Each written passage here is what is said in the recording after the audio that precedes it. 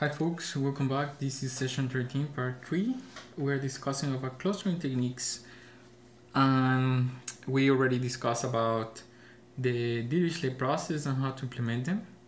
So now we're going to talk a little bit about how to fit a Dirichlet process into our data, okay? So if you recall, in the discrete case, we have these CI variables, the set I here, and we're interested in seeing when this variable corresponds to a given cluster, okay? And for these, we're going to use all other latent variables. We're following again the not notation, so everything that is not the I set variable and are using our data and our previous parameters over here. And this should be proportional to the probability of set I being equal to cluster K. And we want to use the some kind of the for model dependency here. And we want to predict this set I just based on the other latents and our parameter that corresponds to the classes. So these should be depending on this set, not I, and alpha, and then times the likelihood of the data. So this is our xi given all the x's that are not I, the set I equal to cluster K, all the other set variables, and lambda, okay? And this is the general form, okay? But we're interested in a particular one, so let's go one by one. So this one, the first one, the set I equal to K given set not I and alpha. So again, what is the likelihood of belonging to a given cluster given all the other latents and our alpha? And this marginal, as we saw before, this will correspond to a Dirichlet process. So this will be alpha plus n minus 1, since we have the corrected one here. And we have this alpha times the indicator function of set I belonging to K star plus the summation of all the other clusters, okay? So all the n K and not I, okay? So the count for that cluster that do not correspond to my sample here, and the indicator function that I'm in that particular cluster, okay? And if you recall, this is the whole count. So when we're implementing this is equivalent to just thinking about this count that we have and normalizing it over alpha plus n minus minus 1 here, and then using the alpha plus n minus 1 also. And this is if the cluster K has been seen,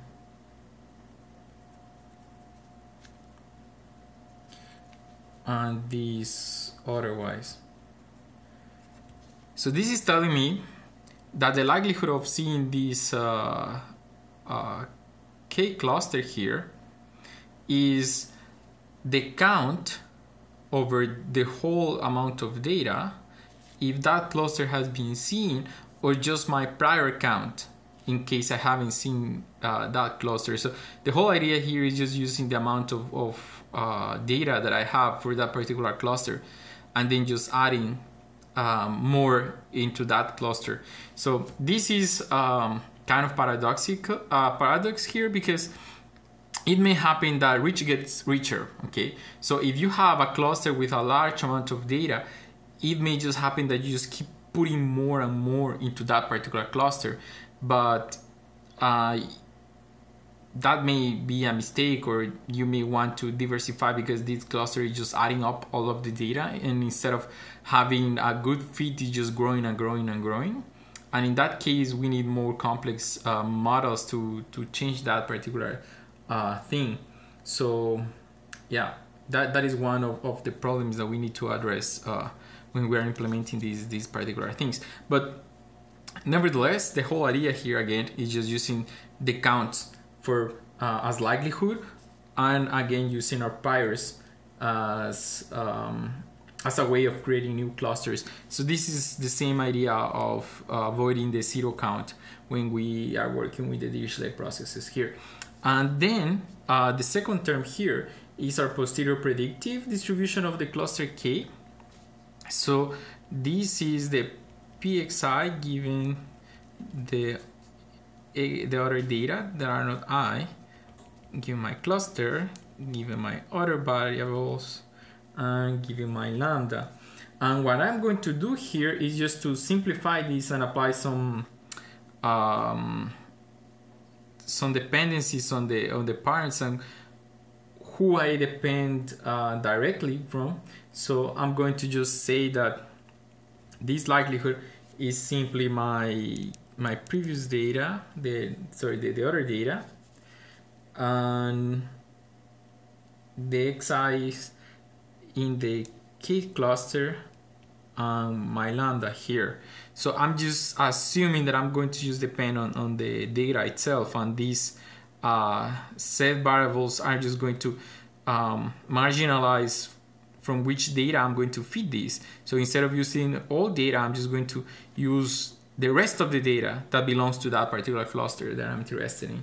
And this is then the joint of xi and the x not I k given lambda over the x not I k given lambda. Okay, so I'm going to compute this as the joint, what is the probability of all the data belonging to k over the likelihood of the data that already belongs to k given that lambda parameter over there. And this comes from my model already. So this joint is the interesting part. So this joint over here is my xi, not I, k, given lambda. And in here, what I did is marginalize my model out, right? So I can just put it in an explicit form. So this is my p of xi given theta k, the parameters of the model here, times all the other I different from j, from pxj given theta k, and my base measure over here, so theta k given lambda theta k. So what we did here again is just do the integral with respect of all the possible parameters that I have, and then I'm just doing the likelihood of the data, right? I'm trying to see what is the fit of all the data with respect of this model, and seeing how likely that model is with respect of my base measure. And this likelihood here will depend on what is the type of model that we want to use for the data. But yeah, so that is one restriction, and we can do the same thing for this other distribution, right? Just that we're going to use only the not I data for this. So again, what we are doing is just marginalizing out our model. We're computing all the possible likelihoods that come from the parameters, weighted using this base measure that we are interested in. And in here, if you notice, we have two free parameters, alpha and lambda here. And what we can do to solve this is just to compute the backpropagation using gradient descent from here. And we just need to compute the gradient with respect of these two variables over here. So this is how you will feed it. Now you just feed the data and just solve the assignment and see to which cluster each of these data points belong to. Okay, so the next part we will discuss a little bit of spectral clustering. Okay.